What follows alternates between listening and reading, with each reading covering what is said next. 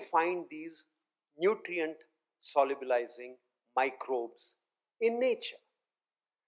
You see this seal of the Mohenjo-daro, they have a huge respect they pay to the cow that's called the Brahman cow. Yeah, that's a species that is known as Bos Indicus. Bos taurus is the western cow. It has a separate lineage. Bos Indicus has got a separate lineage. A very interesting thing I'll share because I'm in an academic institution. The archaeology of the evolution of Bos taurus and Bos Indicus is very interesting. You could Google this at some point. Bos taurus, if you go through layers of civilization from recent to old, Bos taurus in the oldest layers will appear as a wild animal. That means not domesticated. Its bones will appear in isolation to human bones. As you come closer to more recent times, you will start seeing some animal bone with human bones. That means that animal was from wild being slowly domesticated.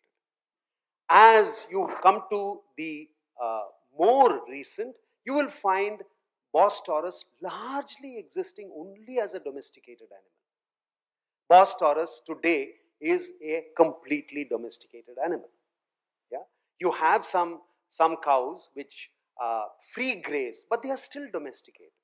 Yeah? So you will find their bones and human bones intimately linked. You will never find them in the wild again. Yeah? Whereas Bos Indicus, so far all the excavations that have happened will show from the oldest bone of Bos Indicus that has ever been found, it has been found with human bones. Till now, we do not have a shred of evidence to show that Bos Indicus was ever a wild animal. It's very interesting for you to ponder on this, and why it is like that.